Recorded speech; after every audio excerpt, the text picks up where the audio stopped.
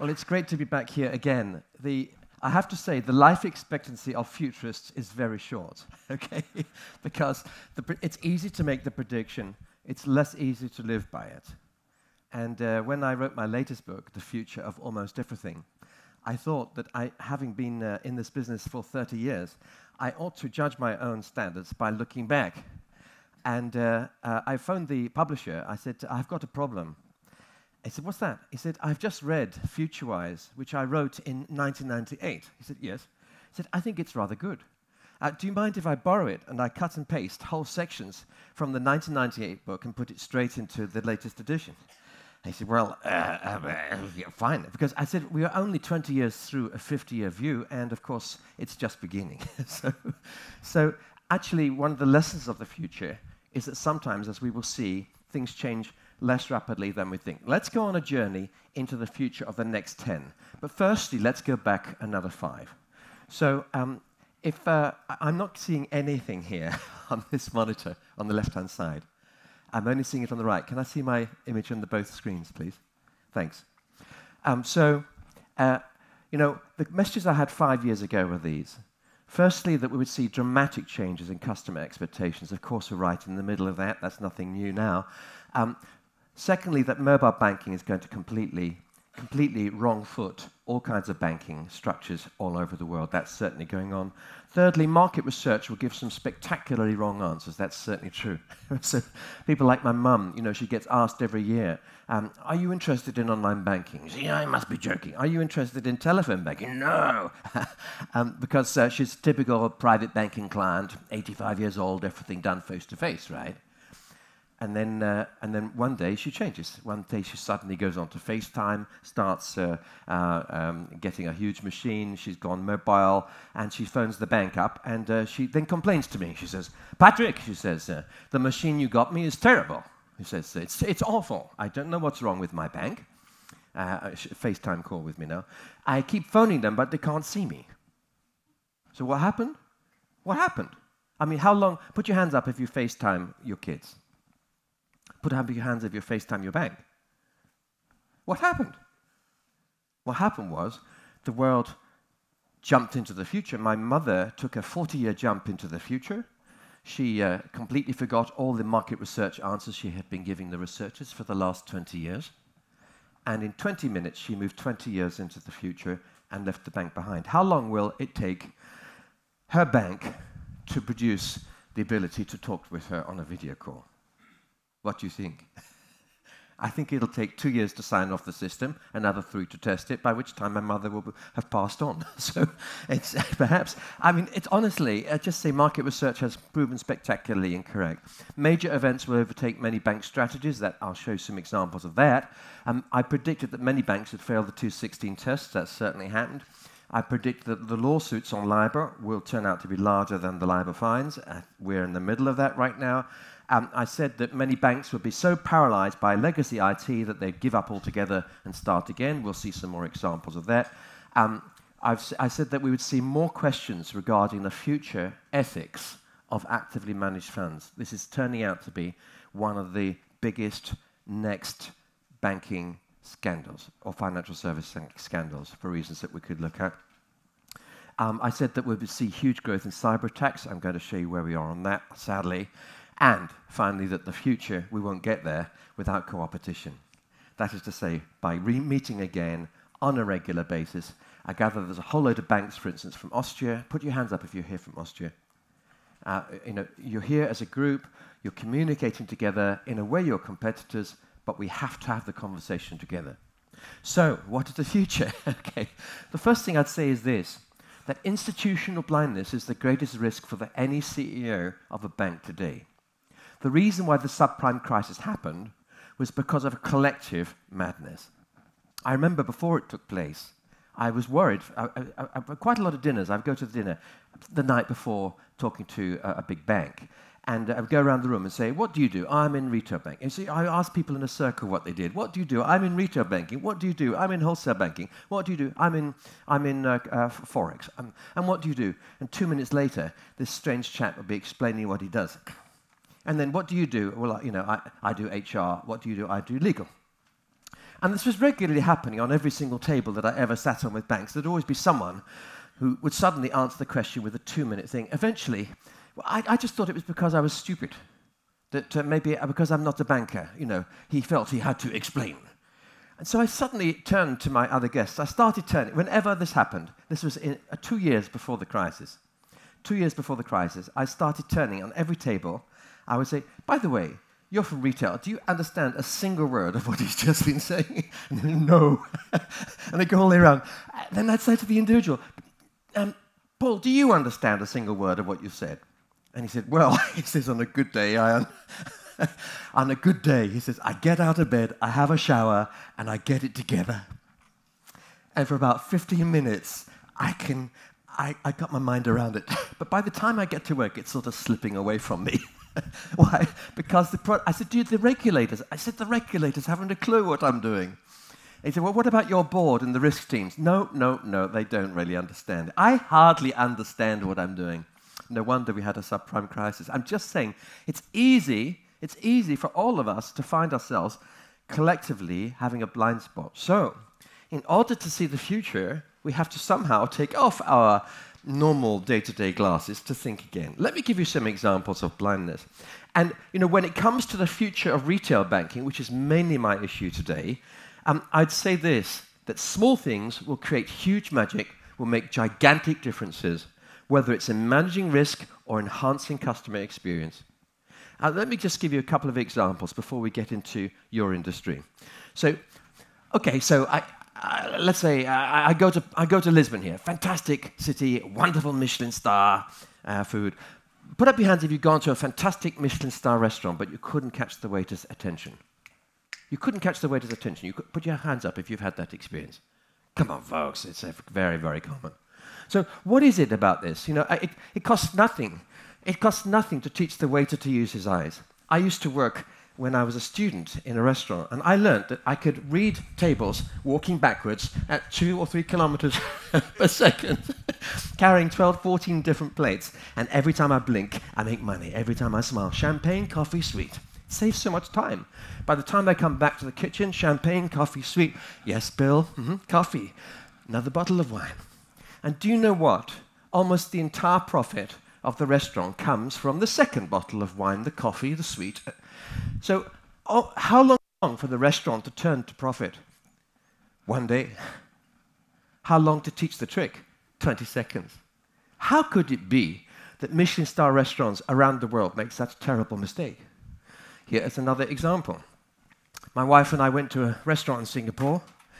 It was so dark that not only did they have to bring a little box with reading glasses for everybody, but they also had to bring torches. Has anybody been to that restaurant? You've been there. It's incredible. What is they doing? Why couldn't they print the menu large enough for me to read it without my glasses? And crazy. Here's another example. Last week, I was so jet-lagged, I could hardly stand. You know, every time you lose 1 hour, just 1 hour of sleep, you lose 10 points on your IQ, okay? It's really important. So don't make any decisions about risk when you're jet-lagged. The biggest investment you can make in reducing risk is a business class seat to sleep in. Okay. But here I was very jet-lagged in the morning. I staggered into the shower trying to find my way in, and then I had a disaster. I confess to you that by accident, I had a shower in hair conditioner. Now, I know that none of you would ever fall for such a crazy thing. Okay, all right. Put up your hands if you too have had a hair conditioner experience by accident in a shower because you couldn't read what was on the bottle. Put up your hands, now show me. Look around. 25% of all the people here have had hair conditioner experiences recently. Someone came up to me last week when I told this story. He said, it was worse for me. He said, I got the hair conditioner off, which took 10 minutes. I then had another disaster with hair wax. But you might think this is to do with my failures in market research. It's not. It's real blindness. Let me tell you why. I can prove it. I've been doing this survey for years, and I can tell you that 1/4 of all executives have problems in the shower. Okay? Why? Because you see, we need glasses in the shower, and nobody wears their glasses in the shower. Correct? That's your problem, isn't it? You think you're staggering around, you're half jet lag, go into the shower. Someone told me last night, he said, you know what? He said, I've got a trick. He said, I was speaking in London yesterday. He came up to me and said, I've got a trick. He said, what I'd always do is I take a black felt-tip pen with me to hotels, and the moment I check in, I go into the shower, I pick up with my glasses what I'm going to use tomorrow morning, and I mark it S. That's what I do. I'm just saying, you would think this is just because of market research and a failure to understand the customer. No, it's complete blindness. I prove it to you. So I was with 800 CEOs of hotel chains. The head of W, the head of the Hilton in Madrid, and so on. They were all in my audience in Qatar. So I thought I should give them some feedback about institutional blindness. So I asked them a question. Well, I said, look, I need you to know there's a problem. And small things create magic. Just print a bigger label on the bottles. By the way, put up your hands if you have had a shower and hair conditioner in your own hotel in the last 4 months. 40% of them put their hands up. So I'm telling you the truth. What's happening is that we're seeing how easy it is to miss things. If they can miss things that are happening in their own lives without making the connection that it's really important to their business, then for sure, when it comes to managing risk, it's easy for us to miss things. Really easy. So let's now, therefore, go on a journey. One tiny final story. I was in retail mall in Athens recently. There's 500 million euros spent, but there were no chairs. Put up your hands if you've been looking for a chair when you were shopping once. Crazy. Crazy. How much does a chair cost? 60 euros. If they give you a chair, you'll stay there doing your email for 2 hours, right? And then you spend. So tiny things create huge magic. Okay. And certainly tiny things can create agility. You might not think it, but they do. And agility is fundamentally important at the moment for the next 5 to 10 years in banking. It doesn't matter what industry you're in, stuff happens. And yes, it could be something like LIBOR. It could be a tweet from President Trump that changes a position that disturbs a market. It could be an event such as Brexit. By the way, Brexit has been somewhat overplayed. Let me just remind you of the ultimate truth about this particular thing. The UK has been part of Europe for 100 million years and will continue to be so. That's the first fact. The second fact, as you will know because you're in banking, that people have always traded across borders. It doesn't matter whether the Romans created the borders, or the Greeks, or whichever generation it is, or whatever political movement tries to put up a strong border. And the stronger the border is, the more they smuggle. That's what's been happening for 3,000 years. Trade has never stopped in human history. We've always traded from one village to the next, and we couldn't care less where the political boundary is. That is the fact. So, fact. Will European countries like France trade vigorously with the UK in 40 years' time? Of course. Absolutely. In financial services? Absolutely. In goods and everything else? Absolutely. So what is this all about? It's about pieces of paper. Yes, they're really important. But in terms of long-term impact, actually, the story is elsewhere. Because the story of economic growth for Europe can't come from Europe. It's going to we'll see in a moment. We have 85% of humanity lives in emerging markets. This is the growth area for Europe. The growth areas of Europe are the growth areas for the UK. The future of the UK isn't in Europe in terms of economic growth. The future of the UK, the future of France, the future of Germany is in emerging markets. Either emerging market money coming in, or us investing into emerging markets, driving enormous change. So, what about banking strategies? Well, here's a prediction. Banking strategies will be overtaken regularly by events. I'll just give you one example. I was with a senior bank, a Nordic bank, I will not name it, a Nordic bank. I was in the middle of a program with a member of their board sharing a platform. The member of the board had rushed straight from a board meeting which had been running continuously for a whole week. It was not scheduled. It was an emergency meeting, and it was running 12 hours a day, 7 days a week, and showed no time of finishing. He managed to escape for an hour to be on this platform and then straight back into the board again. Why? Because an event had come which had upturned their strategy. What was it? It was being mentioned in a Panama paper leak, and they had no idea what the substance of it was, how many clients it involved, and it was very difficult to navigate response. Big risk. Reputation risk is the #1 risk for banking. 5-second banking, what is this all about? Well, the Panama Papers showed that a 5-second leak into the media can disrupt a board's ability to make decisions for months. Huge. What is this 5-second test about? All of you have been tracked since you came in by Google. Google's a client of mine. Google knows how you use your smartphone. It knows what type of things you look for, but most importantly, what you do. So the most important thing for Google is to know how long you stay on the things it gives you. So if you type in Caribbean holiday and you click on a website for Antigua and you stay on that website for half an hour, Google regards that as evidence that it has been useful to you. If you're just there for 20 seconds, it's useless. So what Google's been watching is how many seconds you will take on a slow web page before you give up. So Google makes a nice suggestion to you. You press on it because it's the most attractive link. The question is, how many seconds do you wait before you press the back button? Well, Google knows that 70% of you terminate a business relationship in 360 seconds. Actually, less. 3 seconds. 3 seconds and you're out. How long do you think your children are taking? What do you think Google reckons? A 20-year-old is typically Google seeing them about 1.5 to 1.8 seconds. I have 7 grandchildren, all of them very, very young, as a life suddenly got incredibly busy.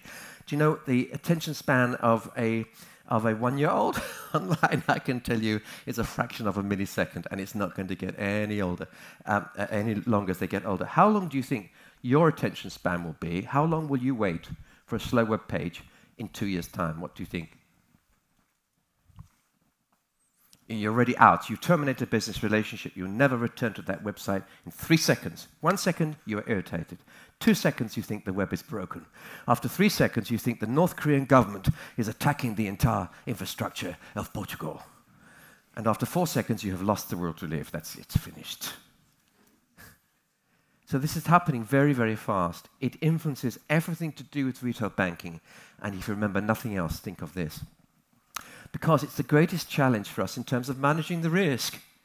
Because the customer is expecting a decision on a mortgage in 3 seconds. I can't tell you how furious I get when I type in an online form to try and get a quote. I'm trying to get travel insurance. My wife and I are going to sail across the Atlantic this December. And we suddenly realize we need some extra health cover when we are 1,000 miles offshore. Every time I fill in a form, I get to the end of this horrible form, which takes absolutely ages, and then presses the button and says, a representative will call you shortly. I don't want to be called. Why? Because 3 seconds is like a million years. After 4 seconds, I'm terminating the business relationship. I'm out, finished, gone. Psychologically, I'm busted after 4 seconds. Put up your hands if you find it frustrating when you type in long forms online. See, this is what the future of banking is all about. We are going to have to speed this stuff up, really speed it up. The payment systems are too slow, and it really, really sucks. So, for example, 42% of millennials would do far more online if payments were faster. They say it's just too slow. You say, well, it seems quite fast to me. Actually, Amazon's quite good. It is pretty fast for Amazon, still too slow. It doesn't meet the 3-second test. As for this, so my wife's trying to get money back, was trying to get money back from the electricity company. She typed 1 for accounts, 2 customer service to get back 1,000 euros. Okay, your call is, the compliance message is 120 seconds long before she gets to the numbers, and then she is given 15 numbers to press. Put your hands up if you find it very annoying. You have stolen 1,000 euros, now they are stealing your time. Put up your hands if you think this is wrong. Okay, put up your hands if your bank has such a system. Come on, come on. Come on, okay. Listen. This is off the record. We'll take this out of the recording, okay? So, but I'm just saying it's easy to be blind. It's easy to be blind. You've told me that you want to kill people who waste 3 seconds of your time. You've told me that you have particularly think it's evil for anybody to make you push buttons on a call center. I'm just saying we need to think through ways of doing these things better. And we have it. The technology is here. There's no way. I don't use landlines anymore. And actually, the generation of my children don't use voice calls. Do you know the only reason my children's generation use voice calls is to do one thing only. Do you know what it is? Phone home. Phone dad. Phone mum. Apart from that, it's not really a voice environment at all. So I tell you, for my son to pick up the phone and phone a bank, this is serious. This probably means his identity has been stolen or something. And he'll be really cross to get through to a robot. Actually, we know who my son is. We know who you are. Why? Because we know your mobile phone number. And AI, even very simple AI, will tell us why you're calling. If you only received your bank statement through the email 20 seconds ago, we know it's about something in your bank statement. If you just had a big transaction, one of the largest payments you've ever paid for on your American Express card just 15 seconds ago, we know it's about that. It's not beyond the intelligence of human beings, let alone robots, to be able to fix these things. Okay. However, while many things are changing a lot, the reason why I'm still in business is because so little is changing in other parts of banking, even in retail in some parts. So you might think this is a very strange futurist. But let me show you. What about cash? So cash, well, yes, it's true. Mobile phone, we could spend all day talking about mobile payments, and we will. But the fact is that if you look at the truth is that the amount of cash in your pockets in this room is higher than it has been for a very long time. Why is this? Why? Because the world is driven by a word which is even more important in banking than technology, even more important than risk or innovation or products or customer experience. And this word is emotion. This is the same emotion that we get when we are cross at covering ourselves with hair conditioner, when we are annoyed after 3 seconds because the web page won't load, when we want to kill someone who's put in a robot answering system, or actually cash. Cash has this powerful emotional attraction for many, many people. I was talking to a colleague earlier, just a few minutes ago, who was saying, actually, I come from Belgium. I'm having real problems at the moment. I said, why is that? I don't like using cash, but I'm being forced to because so few traders are in this world. I'm just saying, it's easy to be seduced by the story of constant, overwhelming, radical change. What we must do is apply a reality test, or you will find yourself managing the wrong risks and losing huge amounts of money. What we need to be doing is paying close attention to the real risks and be very careful about the unreality. Here's another example of unreality. Put up your hands if you own a 3D TV. Fantastic. Actually, this is extraordinary. I have never been in a conference where such a high proportion of the audience owns 3D TVs. We need to actually, I think, invite all of you to make an agreement to donate your TVs to a museum. Why? Because we can't buy them anymore. You were early leaders, but you can't buy them. Why? Because they were full of wow. But they didn't create enough magic for most people here to buy them. You can have great technology, great innovation as a bank, and waste it all if it doesn't actually connect with emotion. Here's another example. 3D printers. We were told that 3D printing at home is the future of manufacturing, retail, wholesale. It's going to disintermediate all kinds of things. Put up your hands if you own a 3D printer. I do. I can tell you it's very boring to print toys. I quite like going shopping. It's very slow. 3D printing is fantastic for innovation in aerospace, satellites, planes, cars.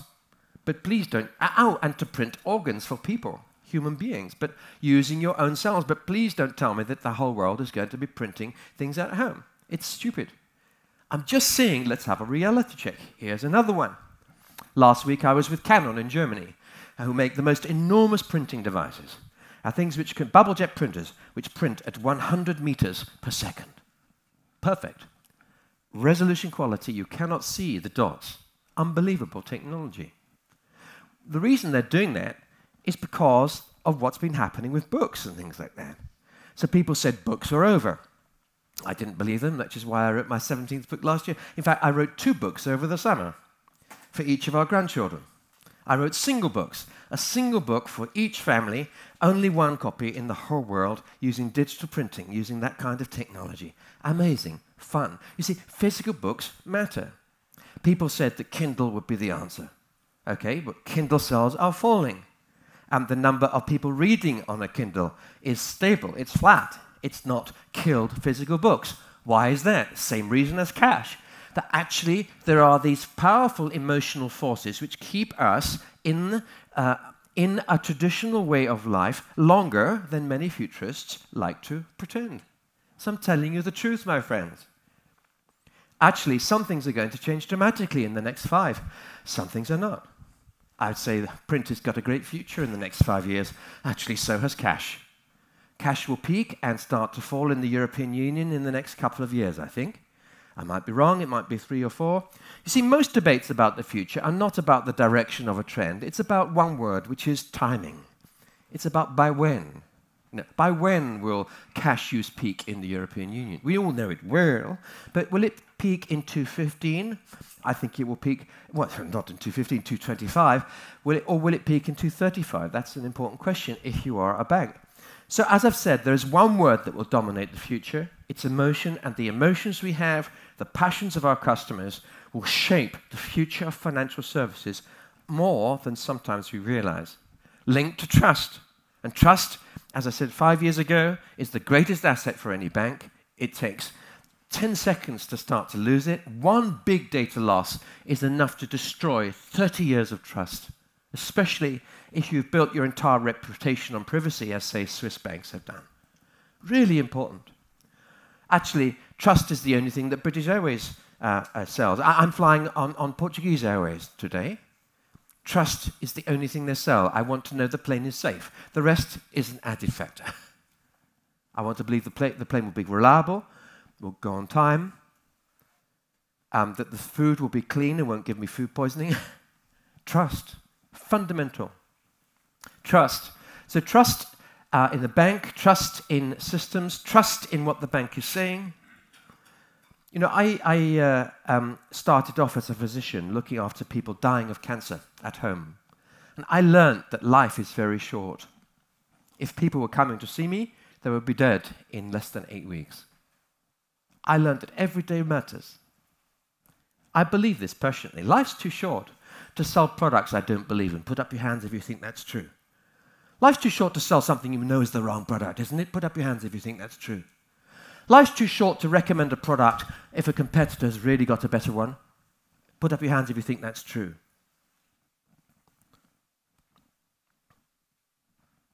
I was once asked to go to a conference in the US. It was about financial services. When I arrived, the guy said, "You don't know why you're here, do you?" I said, "No, I have no idea."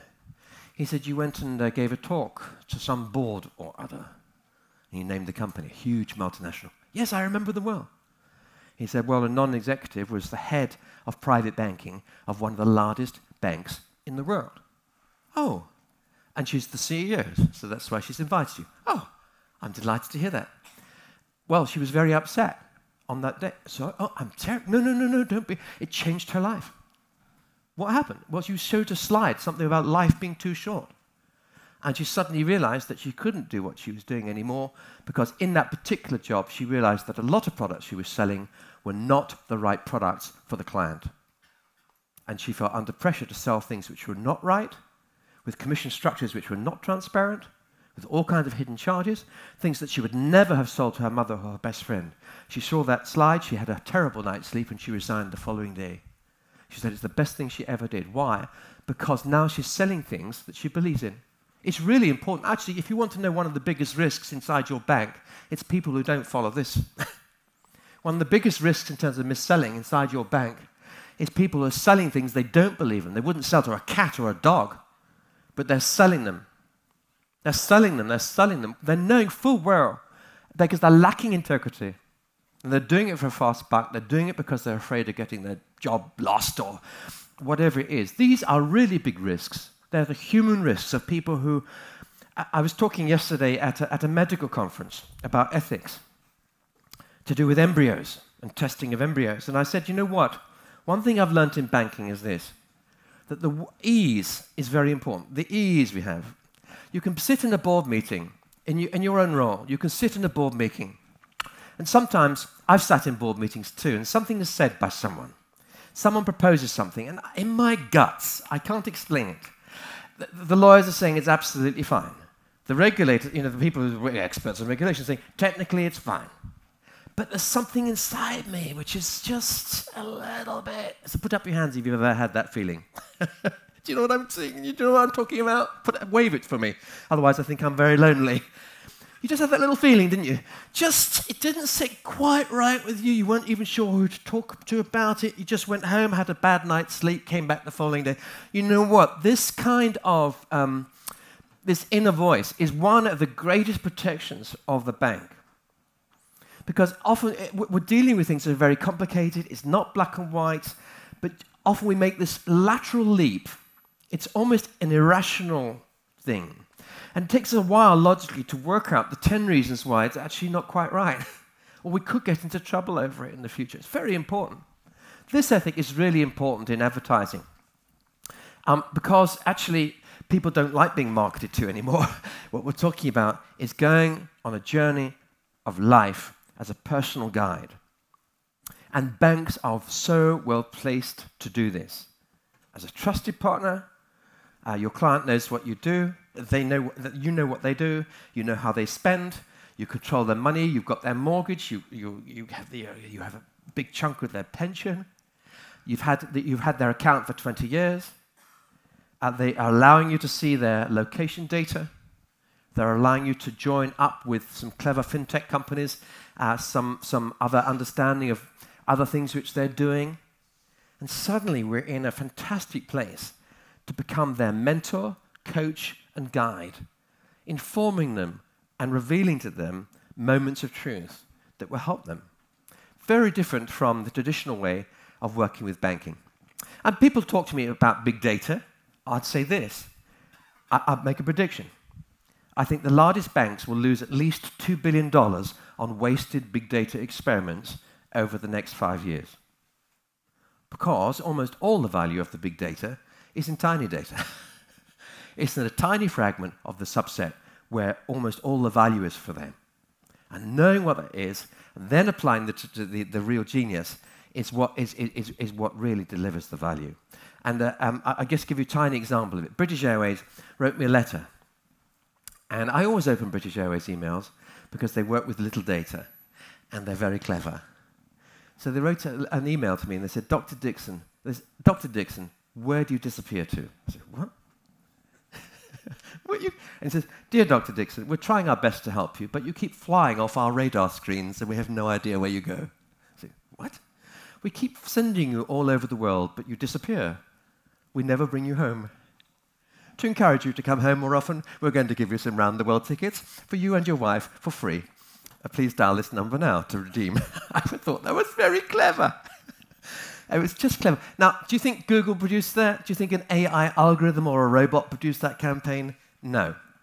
I think someone like you had a shower one morning, woke up, had a moment of genius, walking the dog. You said, do you know what? I bet we've got a whole load of... We had this, we're losing revenue because of all these single tickets. I bet there's a story there. And you then started to set up an AI inquiry into short journeys and started to run the numbers, and up pops some extraordinary things. That becomes the basis of a very clever marketing campaign. As a result, I'm promoting British Airways today. Clever things. Clever things. And little data can produce tremendous uplift when it's combined with other things. Now, for instance, if let's suppose I'm searching for a mortgage online, okay? And I've even got half through the wretched form filling it in, but I've abandoned it. Actually, 66% of things that you put in your basket to buy online, you never buy. Did you know that? They just sit there. Put up your hands if you had to go back to the same website and the basket's already empty and you can't remember where to find what it was. Put up your hands if you had that problem. You know, these are real things, aren't they? Well, what we've discovered is this, that if you can detect on the website when someone has got as far as putting something in the basket, and you know who they are, and you have permission with GDPR legislation to market to them, then actually, if you can get a beautiful piece of printed collateral into their hands the following morning, say, "Dear Patrick, this is from Barclays. We are just delighted to tell you that we have a special mortgage offer that's running for the next 48 hours. And actually, if you were to click on this particular button, we can give it to you, and it's an extra 5% off your first year's payments." What happens is the response rate goes up 6%, the average order value goes up 8% of what's ever in the basket, and the abandoned baskets go down so that they're actually the minority. I can't tell you, if this was a marketing conference, you'd hear the intake of breath. I mean, this makes all the difference between a campaign that doesn't work and a campaign that you have to report to the stock exchange because it's going to change your profits. Very big things from tiny data. And of course, the other big change is well, we were talking about it 5 years ago, but it really is here now, the total mobile being driven by emerging markets, as I predicted back then. So 85% of humanity, as I said, lives in emerging markets. 1% owns 50% of the wealth. This is a gigantic number of people, actually, and they are growing every day, and they are living in India, China, Indonesia, Singapore, Malaysia. 1 billion human beings will move from where they're living today to a new home a long way away in the next 30 years. Most of them, when they arrive, will live in a megacity, in a shack made of pieces of plastic and corrugated iron. But these are the middle-class banking customers of tomorrow. And almost all of them, the moment they hit the city, they need to send money back.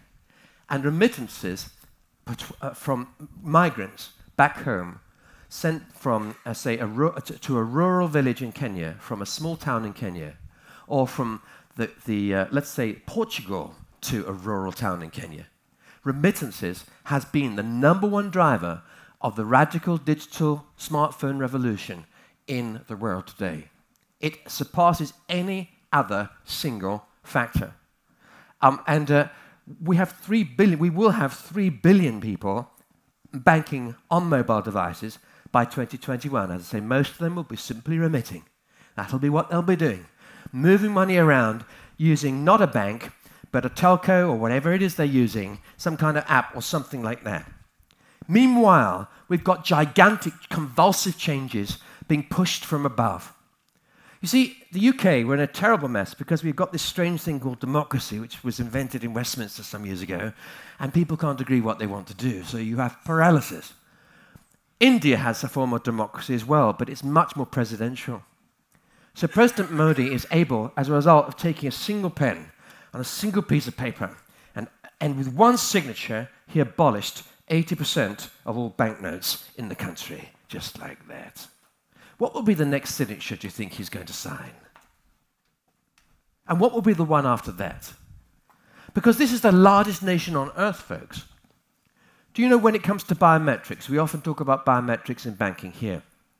India has already, because of one signature, the second signature on another piece of paper, was that all Indian citizens, whether they can read or write or not, we will know their retinas and their fingerprints for banking. That's happened. 860 million human beings in India have their retinas, their fingerprints and other things on a database. Why? Because President Modi wants people who don't know what banking is and they can't read or write, they can't add up. He wants to be able to pay them digitally from the government their benefits and for them to be in the digital world. I'm just saying, watch out. Some things are not changing, but other things will change convulsively and at extraordinary speed. So my greatest question for you today is, that was just 2 pieces of paper that President Modi signed. What will be the third? What will be the fourth? How many days will it be, or weeks or months, before the next piece of paper makes it illegal to actually use a piece of paper for a transaction, such as a banknote? How long will it be? Put up your hands if you think that President Modi could decide to completely digitize cash within the next 20 years, or someone like him could just sign a piece of paper, and 5 years later, all cash has gone from India. Put up your hands if you think that could happen, not very likely, but could happen in the next 20 years. Put your hands up. Put your hands up if you think fanciful nonsense would never happen. See, okay, so what we're in a challenging time then. I'll tell you, these are risks. They're opportunities too. Because what we've got is half the room saying, you know what, this could happen. Actually, it could happen in 5. Some people are saying maybe it could happen in 5. Others saying, not a chance. Okay? So big debate going on about the future. I think it's unlikely. I think it's unlikely, but I tell you this, India isn't going to stop. You see, I tell you China's ambition. China's ambition as a manufacturer is to stop making fridges and shipping them to the US because there's no money in that. China's ambition is to go for the techs, fintech, nanotech, green tech, biotech, every single word with the tech on the end of it they want to do, okay? This is the future for China. India couldn't care less about that kind of stuff. Yes, it's important, but their main play is software, digital programming, and money. That's one of their biggest plays. And one of the greatest markets can be therefore transferred, re-engineered with a few signatures. So watch out. We will see more commanding changes. And it's all about transforming the customer experience. And of course, we're back in the one customer conversation because we're back in the situation where today I don't know about your bank, I phone them up to do with my corporate bank account. I've got 3 companies with the same bank. Then we're running a hotel, and that's got its own bank and its own relationship manager. And then we've got our personal pensions advisor. And so it goes on from bad to worse. So what I want and what all of us want is a 1 second, 2 second, 3 second experience. So I get through to the right person on the first call, and while I'm there, say, by the way, can you send me a new credit card? Sorry, sir, I need to put you through. Actually, typically, it's, by the way, I've got a rogue credit card transaction I need to inform someone about. Or I've lost my card, or whatever it is. So joined upness, completely seamless, one bank, one customer, one relationship, one rating on one mobile app. This is where we're going. All linked to location. You see, because it's all mobile, the one single fact that the bank really needs to know, which it doesn't at the moment, is where I am. Because if you know where I am, actually you've got a good way to manage my risk. If you know that my device is in Singapore, then you're going to pick up, you've seen me get off the plane in Singapore, then you have a very good chance of intercepting all kinds of roguish payments that are happening in London, my home city, pretending to me be in the moment. There are all kinds of things that happen to us once we know location. If you know location, you know how I'm thinking, how I'm feeling. If you were smart as a bank and had a contract with someone like a Google or an Apple, what it means is you would know that I'm lecturing at the moment. Why? Because I'm moving up and down and I'm in a conference room inside a hotel. You know why I'm here? Because you've probably read my diary.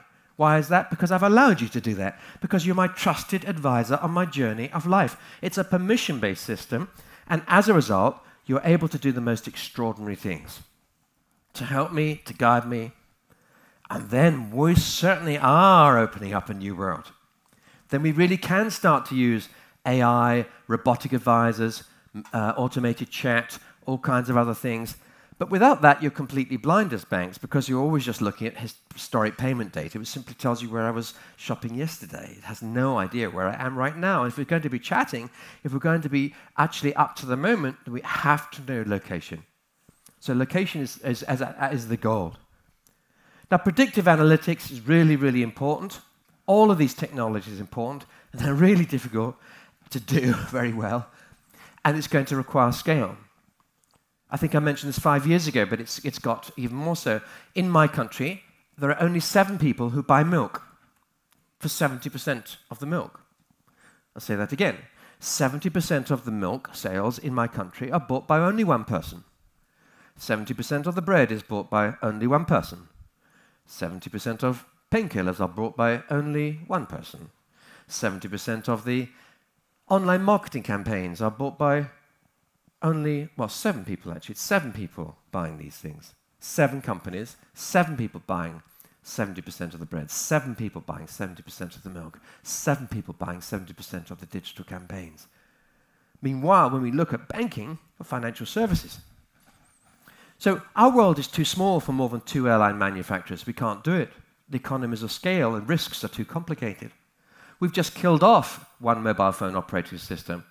We can't cope with 3, so Windows has been killed. We just have Android and iPhone. We only have 10 large pharma, 5 large auto companies, but we have, I think, no one knows how to count it, but it looks like about 25,000 credit unions and banks. Is this sustainable? When compliance and regulatory costs and risk management, as we're hearing, is becoming more and more complicated, it's a complete nonsense. So we can expect, therefore, the process of mergers to continue. And you know it has been going on for a long time, and it will continue to do so. At the same time, as we see pressure from non-banking competitors. So in a week and a half, a friend of mine who was on the phone to yesterday, he is a digital entrepreneur. He deals with smart data. He can tell more or less everything about who you are without knowing your name or address. But actually, he does know your name and address, probably. He's got algorithms based in the US which allow him to more or less completely accurately know who you are, where you are, what you've been doing on your mobile phone, what's happening on all your other mobile devices, even when you're completely anonymized. If you're using VPNs or whatever it is, he still knows that. How is that? Because of the gigantic amount of data which you're leaking from your mobile devices all the time.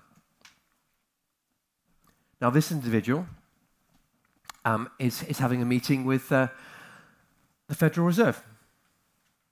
Why? Because the United States banking system realizes they need this kind of data profile to be able to actually root out a lot of fraud. Big, big issues taking place, big conversations with regulators who are struggling to catch up with a world that may not need banks in the future in quite the way we have done in the past to move money around, as we've seen in Africa. In fact, as you probably know, in Kenya, 40% of the global economy is remittances just chundering backs and forwards using telcos. 40%. It's not going through banks at all. Meanwhile, we've got, as I say, it's not just compliance costs, cyber risk, customer innovation, global support, capital adequacy. No wonder it's very difficult for boards at the moment. No wonder that we're going to see more banks who are completely abandoning their existing retail platforms and say, we can't do it. There's no one who understands our code. We just have to migrate. We're going to have to start again. Every time we have a merger, we're paralyzed for another 5 years. 92 of the world's largest banks are still using IBM mainframe technology. 92%. 100 million of them, they're spending about 100 million on maintenance per bank, maintaining old text, old code in COBOL that nobody really understands. One of the difficulties in migrating, of course, is that no one's sure what horrors you'll discover. You think you've got 20 interdependencies, you migrate across, and suddenly Forex doesn't work because of some extra link you forgot about. So, meanwhile, fintech investment going through the roof. Very interesting. Fintech partners, of course, are really struggling. How on earth do they get access into COBOL systems? It's just really, really difficult. How do they even begin to have a digital conversation inside these monsters when the banks don't even understand their own systems or code? So no wonder there's such conversation about open banking. Open banking is probably one of the biggest steps towards agile innovation for the next 10 years. Opening up little windows, APIs, that allow us to get golden nuggets of data flowing freely in a very secure way across from the central bank core systems into an independent entity that's providing fintech modules. The reason why it's so important is because it means that an individual like me who's got bank accounts with many banks all over the world, it means on one app I can see an integrated view. But for the bank, not necessarily so comfortable. And then there's the cloud. The trouble with the cloud is that banks are confused about it. So you've got 46% of banks, large banks, spending 11 to 20% of their IT at the moment on cloud, projecting 63%. But in every board, huge dilemmas, as you know, because of this. It's this area which I want to end on. You know what? It was big 5 years ago, but it's nothing compared to what it is today because of what we've built. When you put the Internet of Things together with big data and cloud and AI and robotics, you create the mother of all targets for every criminal in the world. And e-commerce is out of control now in many nations. You know, we've seen $19 billion of e-fraud in the US alone last year. You know, it's affecting every part of society. You know, 8% of online merchant transactions at the moment in America are fraud. They're just completely criminal. If we go back, up to 43% of US e-commerce orders are fake in peak months. Think about that. 43% on Black Friday, this Black Friday, will be fake. Please don't tell me the web's healthy. The web is bust. Any other payment system where you say 43% of all the transactions on the cash machine, on the ATMs, are fraudulent, you would be very worried. There would be a national crisis. But because it's online, it's all hidden. 7% of the entire US population had their identity stolen last year. So did I. Put your hands up if you've had your own ID stolen. There's no shame in this. Put your hands up if you've had your own ID stolen. Have a look around, folks. We are the most sophisticated people. It's about 5% or 10% of the people in this room. I've got two-step verification, 25 keys. I won't bore you with all the systems I put in place. Do you know what? I was made out to be a criminal. I phoned the bank. I said, my identity's been stolen. No, sir. We're calling the police. What? You are we've been warned that you would call us. I said, what? It takes me 25 minutes and, you know, threatening to elevate the call to get my account back, okay? 20 minutes later, my wife says, it's gone blocked again. I phoned them back. Said, we're definitely calling the police. 20 seconds, the real Dr. Dixon phoned us and told us that, as he predicted, his identity had been hijacked again. Now, we know you're a criminal and you live in Prague. Well, no. I'm on a business trip in Prague. I live in London. And these criminals were only just around the corner. They were so clever. Physical criminals right there in London. Very clever things. Do you know how they did it? Very clever. We'd done 2 orders with the same company. I think it was for gas central heating. 2 orders with the same company, gave them 2 entry points. So the first thing when they do, they try to ID you, and then it fails, then it fails, then it fails. And they say, well, can you name me 2 transactions that happened recently? Yes, I can. I've got them in front of me. So that was the way they got in originally. Terrible. But I'm just saying, we've got 66% growth of account takeover in a single year in the US. And as for ATM machines, I could buy a technology today for €700, which would allow me to skim read every single credit card here in the next 15 minutes. Does that matter? I think it does. It means this stuff is really, really broken. We're going to have to think again. And of course, when it comes to keeping data, oh my goodness. We see these kinds of accounts, 3 billion loss of usernames and passwords. I guarantee almost every one of you, put your hands up if you've checked recently whether one of your passwords is already being sold. Put up your hand online. You've actually typed in your own name to see if your passwords are there. Well, I suggest the rest of you might need to do so, because you might find that 50% of the people here, your passwords are already known, some of your passwords, and they're already being sold online. Big, big stuff. And the banks are as bad. It's very difficult to keep people out. And so many weak passwords. 1 in 100 people in the whole of Portugal use 1, 2, 3, 4, 5, 6. Another 1% use 1, 2, 3, 4, 5, 6, 7. You got it. And you know where this is going, don't you? Another 1% use 1, 2, 3, 4, 5, 6, 7, 8. That means I know 1 in 33 passwords just by using the numbers on the first line. We shouldn't be laughing, should we? I mean, it's a disaster for us. No wonder the banks are getting blamed. I mean, we need to sort this out. We shouldn't be allowing these kind of passwords in. Did you know that in your own IT department, 25% of your workers are regularly trying to access data they're forbidden to see? Did you know that? They just do it for fun. Just for fun. And did you know that 66% of them manage it? So we're being broken from the inside. Because so many passwords have been stolen, we can analyze them. I know that if you live in London, and you were born between 1980 and 1990, there's a 30% probability that the word LOVE will be somewhere in your password. 30%. Extraordinary. People are using the same passwords on many sites. Even when people know that their password has been stolen, most people only change that password on one site, even though they're using the same password in the bank, on the pension fund, on their other bank accounts, for Twitter, Facebook, and everything else as well. So we are in a really big situation here, and the bad news, unfortunately, is that no one's getting caught. Most fraud is not even reported. 99.6% will never get prosecution. There's very few cross-border. It's one of the quickest ways to make money, actually, for young people today. It's a marvelous career path. So it needs to be sorted, and we can't do it on our own. It will require artificial intelligence tools.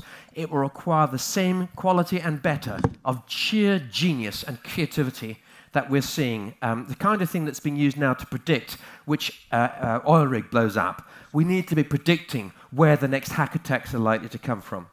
And by the way, people say Bitcoin will sort all this out. It won't. And with this, I finish.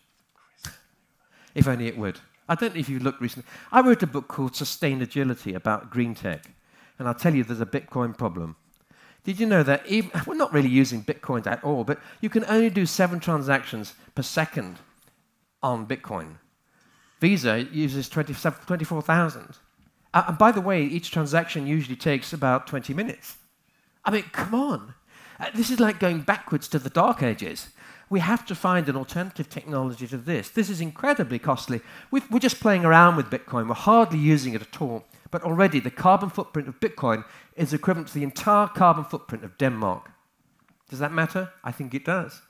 Blockchain also will be very useful for us in the future, I'm sure, and there's innovation going on inside this room on this technology. But let's be a little, and just say, let's have a reality check. because here is the reality. 1.7 billion has been spent so far by the largest banks in the world, and there's not a single, and those banks do not have a single functioning blockchain application to show for it. So what does it mean? It means that in summary, just to take us back, okay, small things create huge magic. Small things can lead to tremendous risk reduction. Small things can have a massive impact on customer experience. Small things can speed up transactions in extraordinary ways. But to find those moments of genius is a lot of work. And it's very, very difficult to be as agile, as sophisticated, and as high-powered as we have to be for the future. I don't believe it's possible any longer for individual banks to have their own e-banking strategy, or their own cyber banking strategy, their own regulatory and compliance, regulatory environment strategy. We have to do it together. And the only way to deliver what customers need to comply with regulation and reduce risk is with agile technology, rapid innovation, strong partnership, and global collaboration, which is precisely why we're here again for the 7th consecutive year. Why are we here? We're here as co-opetition, working together, collaborating with the best brains in the world to tackle some of the most complex and urgent issues that banking has ever faced. So I wish you every success as you continue to navigate these things for the rest of the program. Thank you.